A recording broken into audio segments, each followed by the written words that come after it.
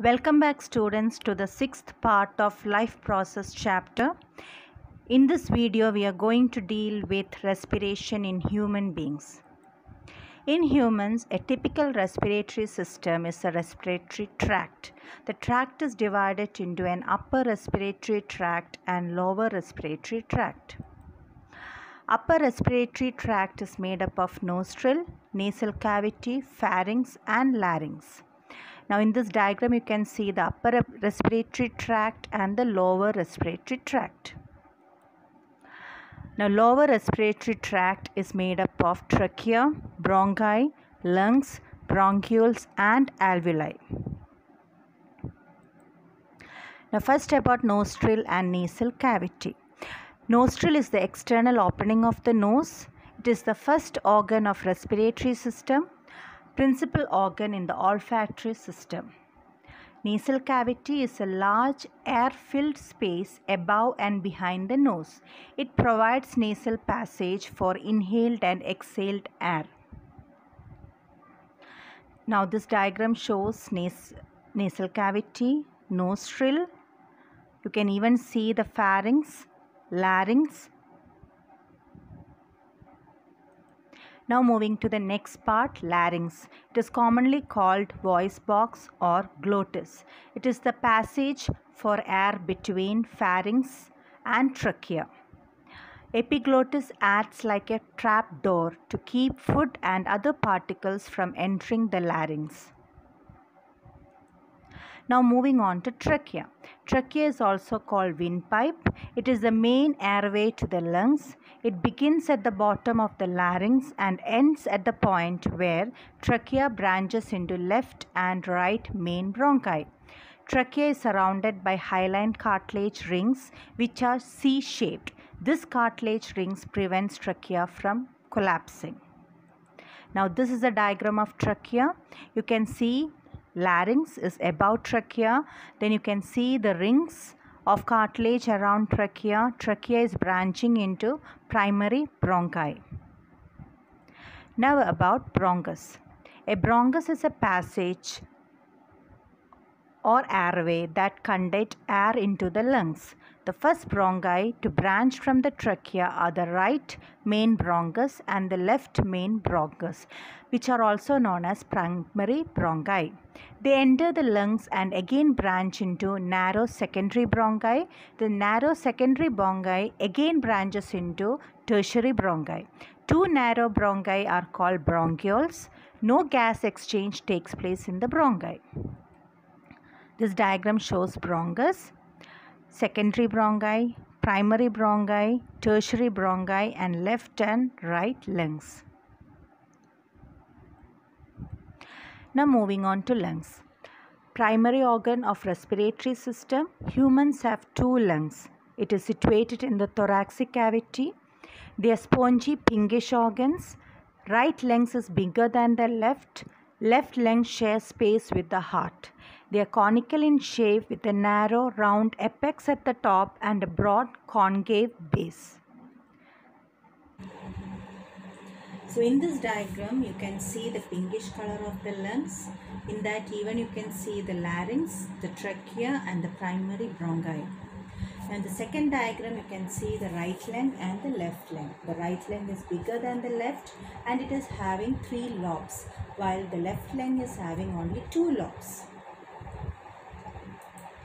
So each lung is enclosed within a pleural sac that contains pleural fluid. Membrane surrounding the lungs is called pleural membrane.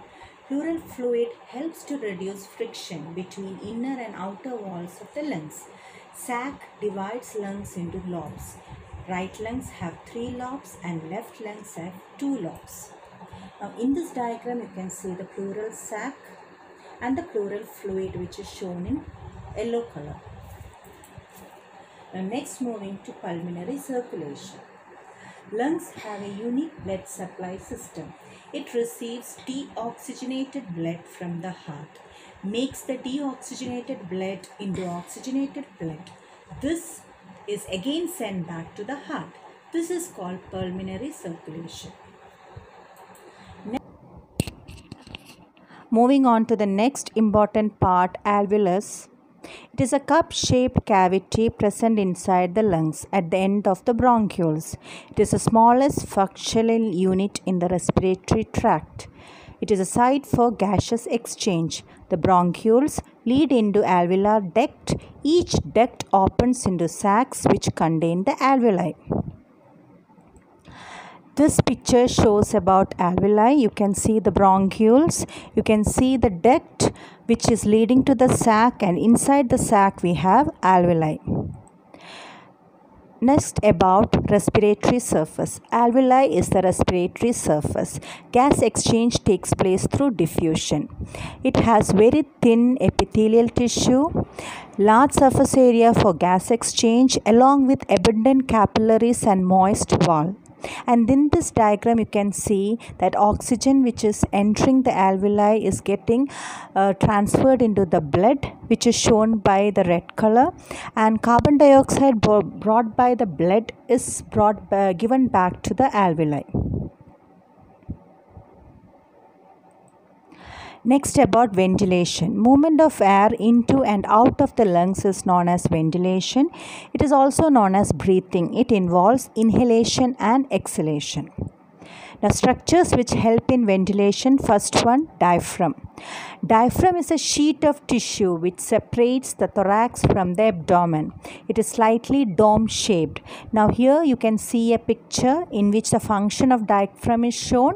Diaphragm is contracted during inhalation and diaphragm relaxes during exhalation. The next structures are intercostal muscles. Intercostal muscles are muscles which are associated with the ribs.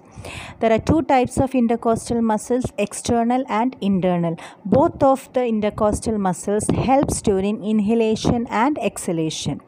Now, ribs moves in and moves out during inhalation and exhalation. It also helps during breathing. Now, about residual volume and respiratory pigment. Residual volume is the volume of air remaining in lungs after maximum exhalation, and it is represented by RV. Respiratory pigment in human is hemoglobin, and in this diagram you can see that red blood cells contain hemoglobin which accepts oxygen from the lungs. It forms oxyhemoglobin and it is transported to the tissues where oxygen is released for the tissues. Now, this flow chart shows the movement of air. Oxygen-rich air from the environment enters through the nasal cavity into the pharynx, then to the trachea, bronchi, bronchioles, then reaches the alveoli. In the alveoli, oxygen and carbon dioxide are exchanged. Carbon dioxide enters the alveoli, it moves to the bronchioles, to the bronchi, trachea, pharynx, nasal cavity, and outside the human body. Next is about cellular respiration. This you have already studied. Oxygen, which is brought to the tissues, helps in converting glucose into carbon dioxide and water with the release of energy in the form of ATP. So here we come to the last part of the video where we have explained about respiration in human beings, both external and internal respiration. Thank you for watching.